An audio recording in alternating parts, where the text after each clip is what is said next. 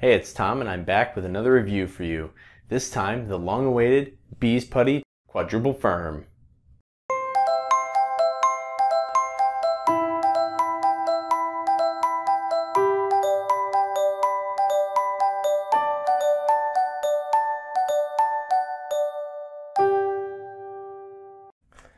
This is BeesPutty QuadrupleFirm.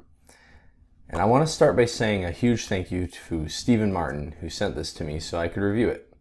Now, BeesPutty QuadrupleFirm comes in two colors. This happens to be a green color, but it also comes in a gray.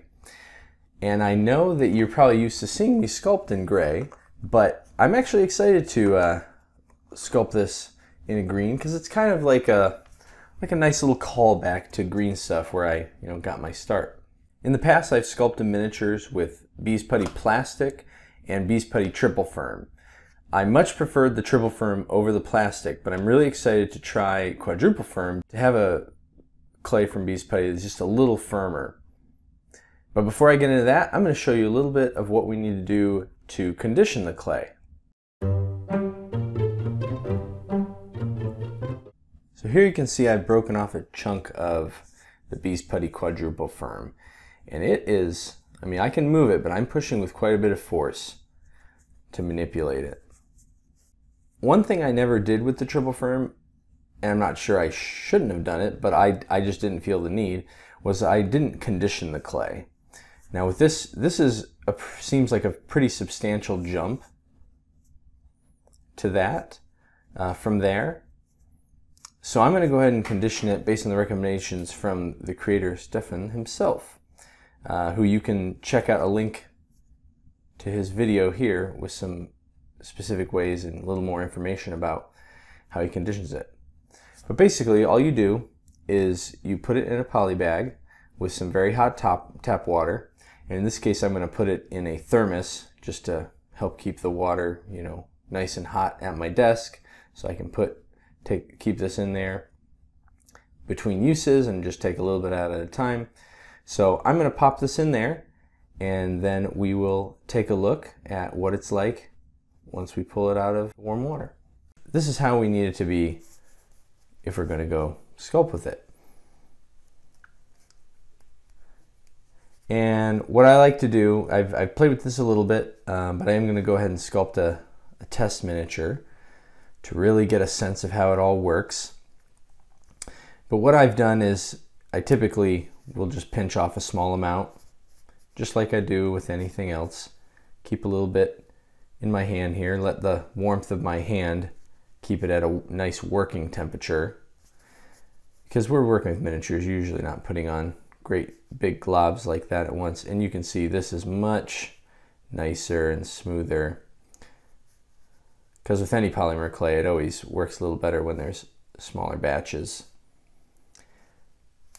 So anyways, I'm going to go ahead and put this back in my thermos of hot water with a liner. Don't forget, with a liner. You don't want this to get wet. And that way it'll be ready and nice and malleable for when I need more.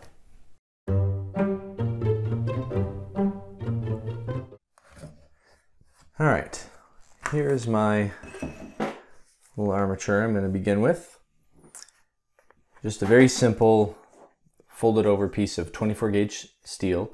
This is going to be a very simple little gnome companion to go along with the review I did and sculpt I did for the review of BeesPutty TripleFirm.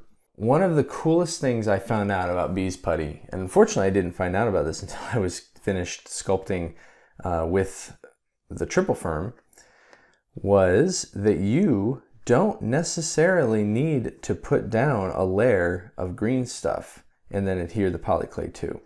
That's the typical way I work with Female Professional, and that's how I have worked with the various types of BeesPutty in the past. And what you do there is you would put a very thin layer of green stuff, epoxy putty, very sticky, self-curing, and then you would apply a thin layer of whatever polymer clay you're working with. And that just helps everything stay adhered to the armature. But we are going to try something different. What I was shown by Stefan was that you can actually create a little slurry little paste of BeesPutty and apply it to the armature. And what that does is that basically creates a little film that is the same consistency and texture as the BeesPutty itself. If you've ever sculpted with polymer clay, you'll have noticed that while it doesn't always stick very well to metal and just various other materials, it sticks really well to itself.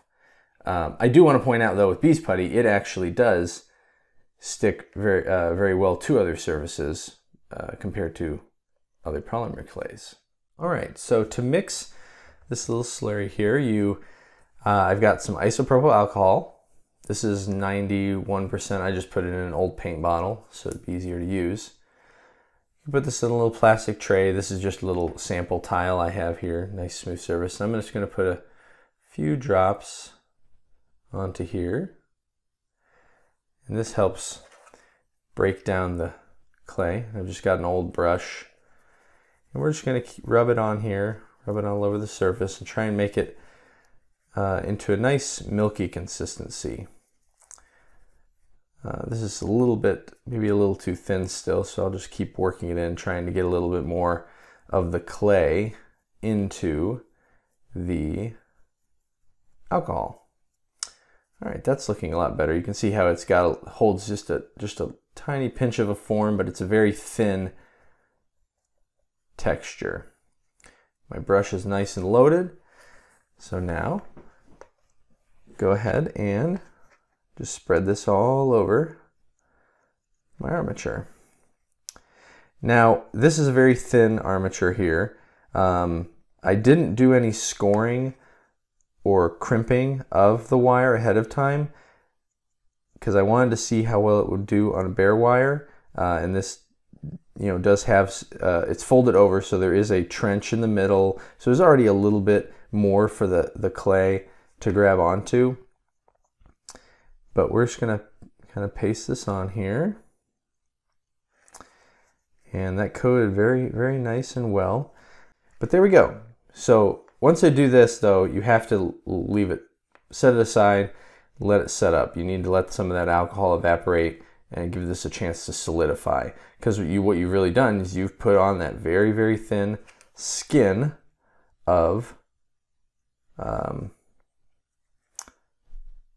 it's very similar to the skin of green stuff, but in this case, it will be putty. And if this works as it's supposed to, as I've seen it does, it saves a ton of time.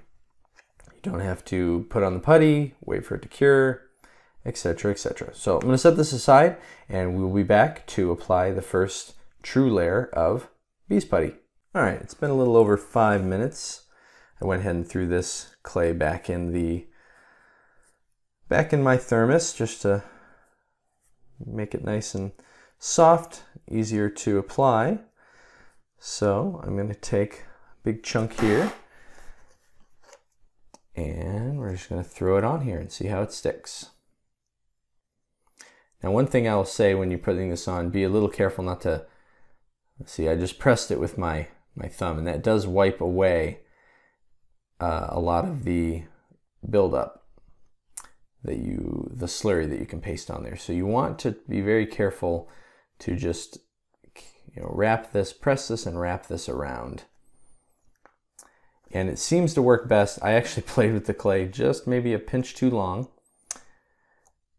in my hands, moving it around, but I think it works best to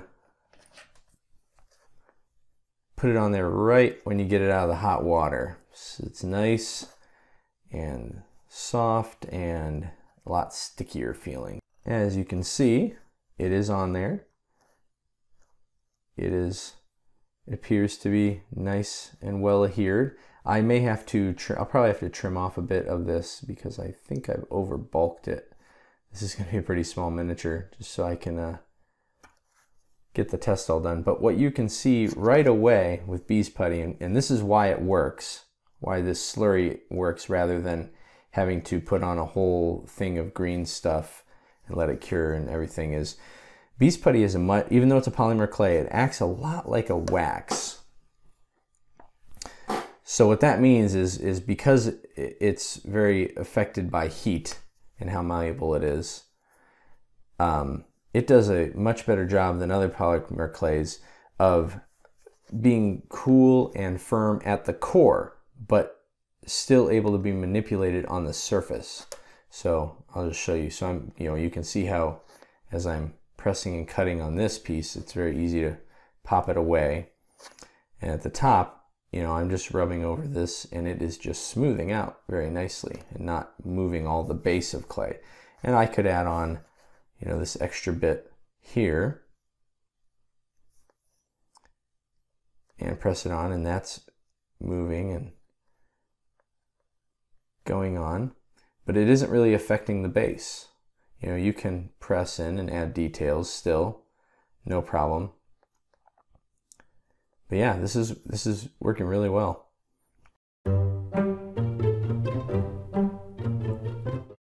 BeesPutty QuadrupleFirm has everything I've come to expect from all the BeesPutties. It has a very nice texture with a little bit of extra tack, so it sticks on better.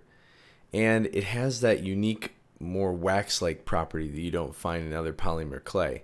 That is where as it cools and sets up, it stays more firm and in place with the elements you've laid down, and allowing you to better manipulate just the surface.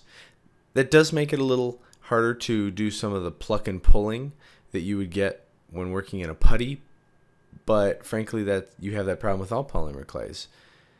And it's not really a problem. You just have to get used to it like you do with any medium.